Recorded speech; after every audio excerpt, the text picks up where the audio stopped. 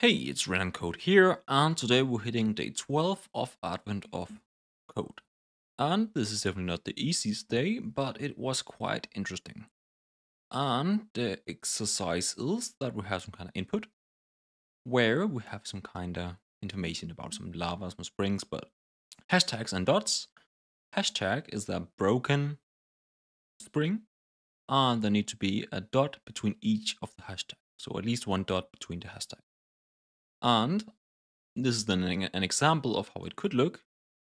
But the exercise is then that we're given the information about like the setup. For example, in this case, we have a 1, and a 3 group.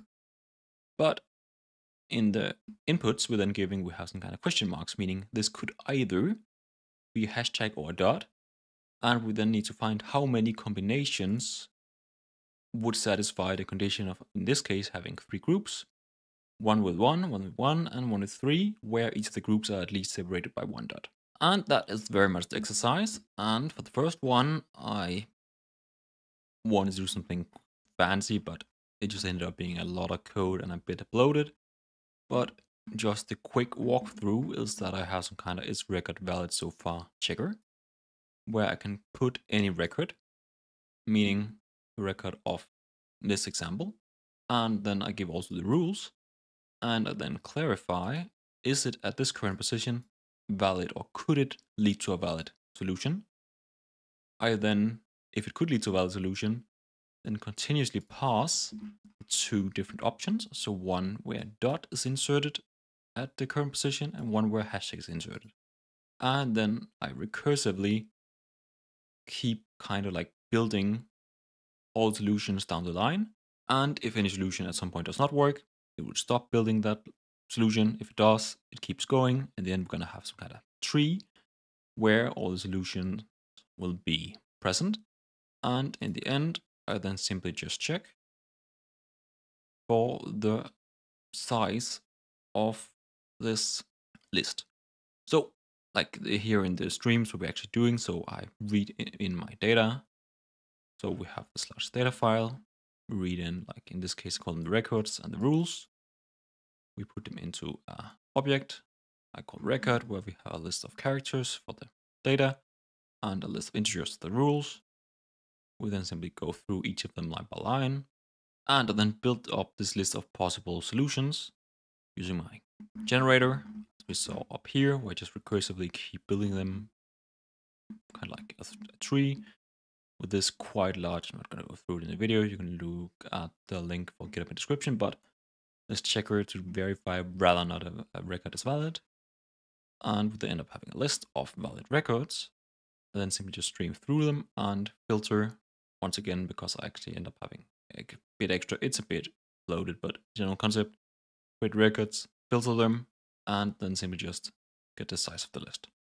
And sum all these together as we're simply getting a possible solution to each line, and then summing. And that is then the input for part 1. Part 2, we're then kind of unfolding, so it gets quite big. And as always, it's just a lot of data processing. So my first solution was not good enough.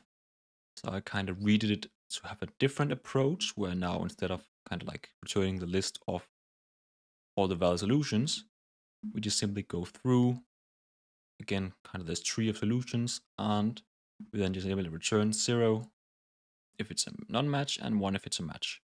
And this then also allows us to do kind of like a caching mechanism, where we can save all these different states and define which states leads to a match or which states do not lead to a match, allowing us to reuse and utilize this cache to actually make it a lot faster, because I think we're doing like 50 trillion combinations in my case, so quite a lot.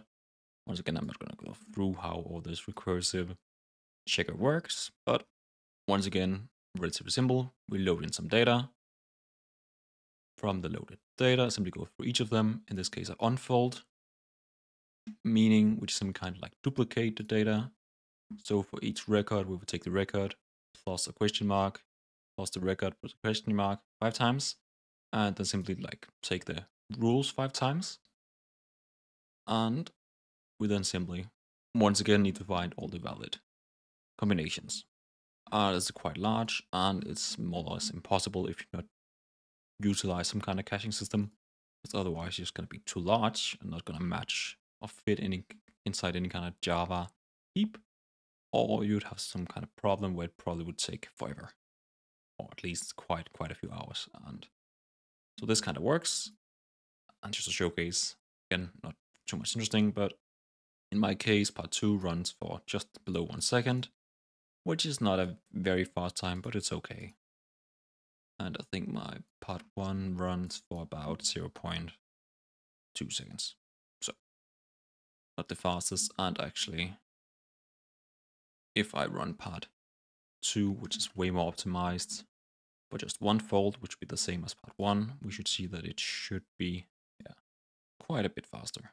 But that is very much what I want to showcase today. As might be quite obvious, there's a lot of code and it's a bit bloated, but I hope I was able to kind of clearly describe this general concept of today's exercise. And if you want to check my solution, as always, check the GitHub link in the description. But otherwise, if you enjoyed this quick showcase, please leave a like and subscribe, and wish you all a wonderful day.